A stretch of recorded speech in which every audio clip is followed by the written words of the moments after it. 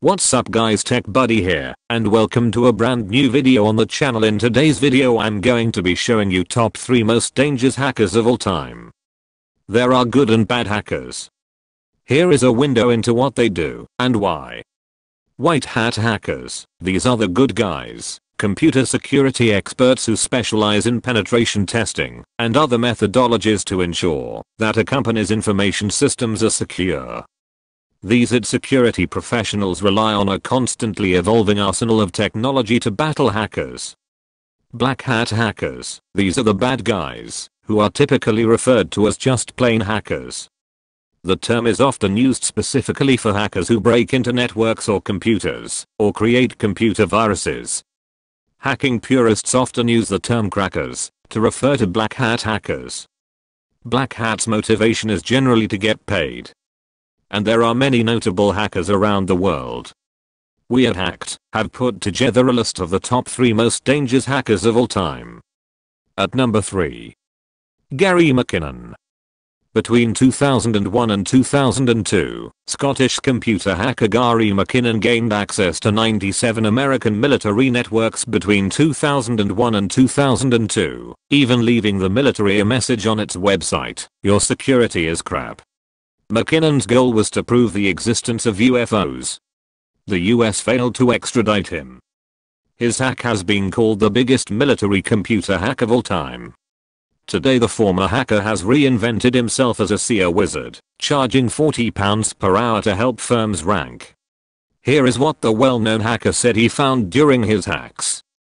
At number 2, James Kosta and partners hacked big business and military computers, including major banks, General Electric and IBM.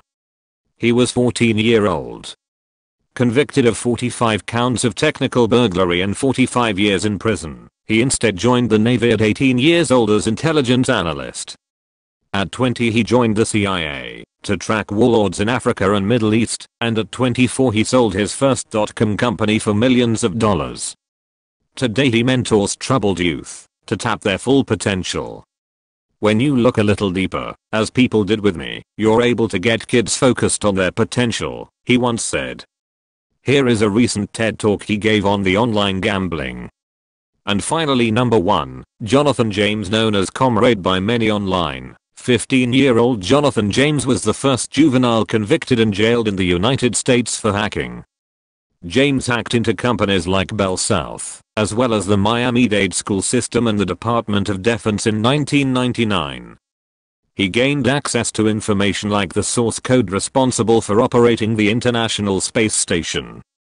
Once NASA detected the breach, the space agency shut down their computers for 3 weeks, apparently losing an estimated $41,000. Arrested on January 26, 2000, James plea bargained and was sentenced to house arrest and probation. He later served 6 months in an Alabama prison after failing a drug test and thus violating his probation. Boston Market, Barnes & Noble, Office Maximum and other companies were victims of a 2007 massive hack. James was investigated by law enforcement for the crimes despite his denying any involvement. James was found dead from a self-inflicted gunshot wound on May 18, 2008.